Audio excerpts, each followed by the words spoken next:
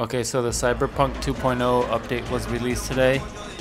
With the update, Nvidia released the DLSS 3.5 patch in driver version 537.42.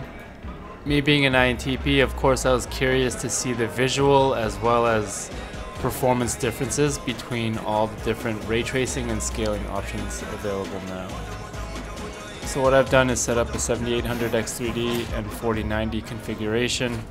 I've kicked the RAM up to 8000 CL36 and I've maxed out all the graphical settings, and I'm comparing ray reconstruction versus path tracing versus cycle ray tracing versus no ray tracing.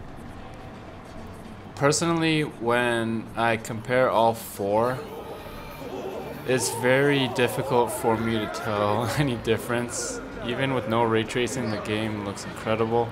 The only time I can really tell a difference is in the reflections.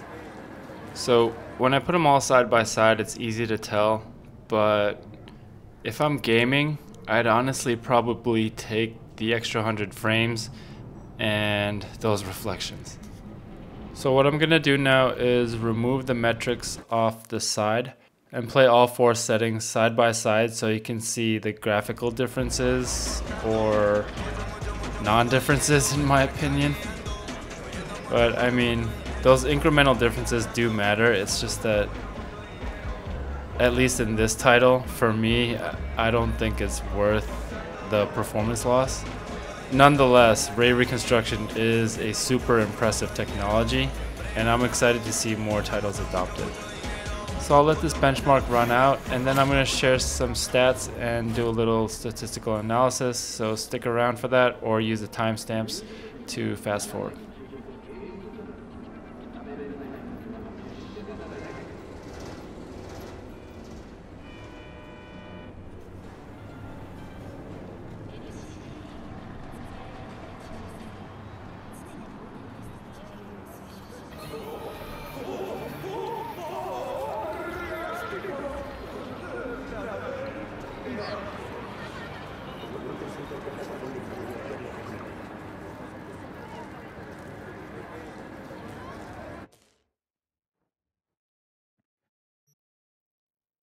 Alright, so as you can see, there's a giant difference between using path tracing, ray tracing, and no ray tracing.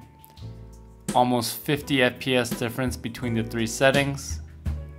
With path tracing, with path tracing, enabling or disabling ray reconstruction really doesn't do much. It keeps it in the same ballpark, but I think visually it looks better with ray reconstruction, so I don't see any reason just to leave only path tracing on if you're using path tracing. So I think the decision comes down to whether or not you're a visual junkie or you're a frame junkie. And if you're somewhere in between, there's a good balance using only ray tracing. In terms of stats on the CPU side, the usage is much higher with no ray tracing, in the middle with ray tracing, and lowest with path tracing.